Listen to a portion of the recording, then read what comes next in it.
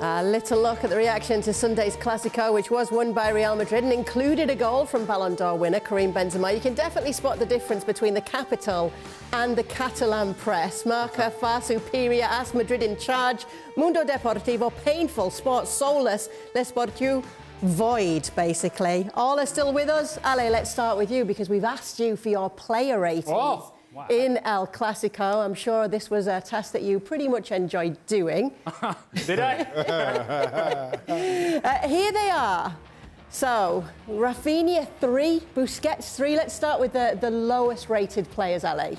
Well, the reason Rafinha gets a 3 is because he was merely out there and that was about it. Good service to Lewandowski, but other than that, he just didn't have an impact on the game. Didn't really get involved at all throughout the course of the time that he was on the field. Dembele gets higher than Rafinha because even though Dembele was ineffective, he only gets a 4. It's not that much higher.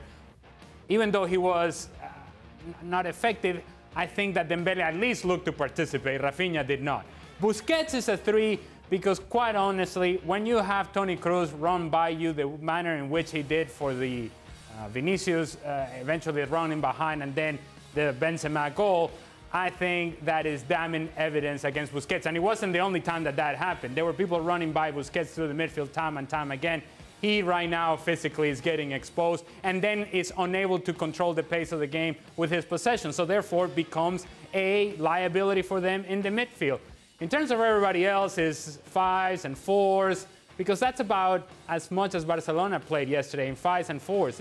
Nothing better than that. They got to a good attacking positions, but really couldn't take advantage of anything that they were able to create, because by the time they got to the final third, everything had been too slow, too predictable, became easy to defend for Real Madrid. Jules, we were listening to the latest Gab and Jules podcast. You see there that Ale Moreno gave Xavi just a 3. Should Ansu Fati be starting? Could that be part of the reason why the coach is getting such a low rating? I don't think that's the only reason, though. Although Gab really believed Ansu Fati should be starting, I was more outraged, really, more in disagreement with Xavi over Busquets. I agree with Ali. I would have given Busquets a 2, not even a 3. I just cannot comprehend how you can start a game like this against a midfield 3 of Tchouaméni, Kroos and Modric with Sergio Busquets in there. For me, already you start your team to fail and to lose. I don't get it. And then you don't even correct it, or not early enough correct it during the game. So I was very disappointed. And even Sergio Roberto, to a certain extent, on that right-hand side against Vinicius, that was a battle that you lost even just on the team sheet. So for me, Xavi missed a big trick. And I don't also get the obsession with the wingers. I mean, we talked a lot about it with Gab on our show this morning, but I think this Barca team has to create chances in a different way than just putting the ball to Rafinha and Dembele and hoping for the best from them, because it just doesn't always work like that. How, though, Robbo, how can they make things change for Barcelona? How can they get that right?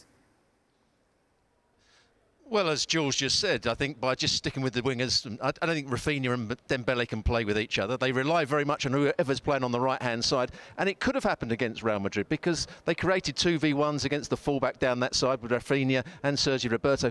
But they just didn't take advantage of it. They turned away from great situations. They were right in front of us. And you thought, go on, go up pace, be incisive and make things happen. They didn't do so. So those two players, I thought, were very poor. Busquets, likewise, as Ali said, it was so obvious that he just couldn't control the pace of the game, both with his defending and on the ball. And when people ran past him, it was embarrassing at times. And that's why De Jong has to play there, or Frank Kessie has to come in. I've seen Frank Kessie play for Milan. They've bought him for they got him from Milan. He's a top-class player. He will improve their team if he gets a chance to play in midfield in that role, or if De Jong plays in that role. Xavi got it wrong before the game. He's going to have to make big changes now, not in terms of the whole personnel, but the way he attacks the game. He's had a fair time now to try and get his tactics right. He thought he was going the right way. I think the last 3 or 4 games, even the second half against Celta Vigo, will tell him he's not quite right at the moment. He needs to make changes. So they were the Barcelona player ratings. Ale's been busy. He also gave us Real Madrid's player ratings after El Clasico, and they look something like this. I see Valverde's got an 8 there, Ale. Toni Kroos said he's a top 3 player in the world right now. Yeah, Valverde is just, right now for Real Madrid, perhaps their most consistent player. You know exactly what he's going to give you. A lot of work, covering a lot of ground, covering a lot of space. You know the same things that I just said about Busquets, unable to cover the ground? Well, Valverde does that and more. Down the right-hand side, he'll tuck inside, he'll help, he'll trade the play. So I think for Real Madrid and Carlo Ancelotti now having Fede Valverde, he is a problem solver for you. He's covering a lot of holes on the field. Kroos and Modric, while they weren't outstanding over the course of the game, there were moments in which they controlled how the game was going to be played. And when they were combining late in the first half, and they're doing back heels and changing the point of attack, and then having a little give and go, and Tchouaméni just holding behind them, it seemed like they had everything under control for Real Madrid. Vinicius Jr., look, he gets a 6 and it's the lowest mark simply because there were moments in which he was isolated against Sergio Roberto, and you thinking, man, well, this is a mismatch, and it was for the Benzema goal. But a lot of the time, Vini Jr. took too long in exploiting that advantage, and a lot of the time he was cutting back, turning back, and passing the ball over to whoever was coming from behind or whoever was trailing the play. Overall, Real Madrid, I don't think they were outstanding, but they were certainly better than Barcelona and far more consistent than Barcelona. And I think the most important thing, they know who they are. They trust who they are. There's a certainty about Real Madrid that there just isn't with Barcelona. They hope they're going to play well.